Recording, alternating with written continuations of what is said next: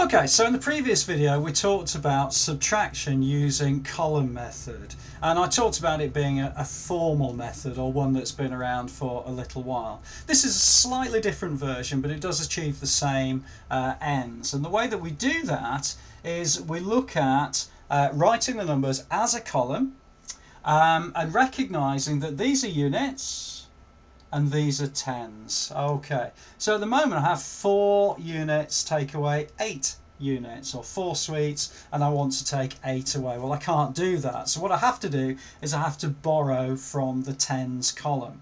Okay, because I'm borrowing from the tens column, I'm going to now make that number here 14, and also I'm going to reduce that to 4.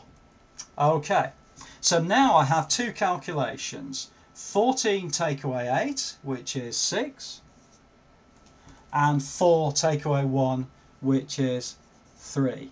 And this is a way that I see a lot of students doing. It's perfectly acceptable, it works perfectly well. It means 54 take away 18 is 36. And the method can be used for quite large numbers as well. So here we have 5 take away 2, which is 3. And then in the middle there I have 6 take away 9. Well, I can't do that. So what I'm going to do is I'm going to make that 16.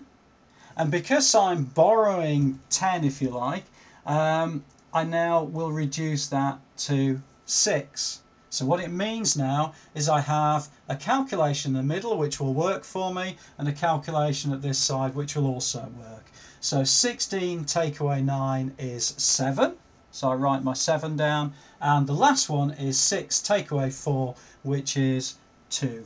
So the answer to 765 take away 492 is 273.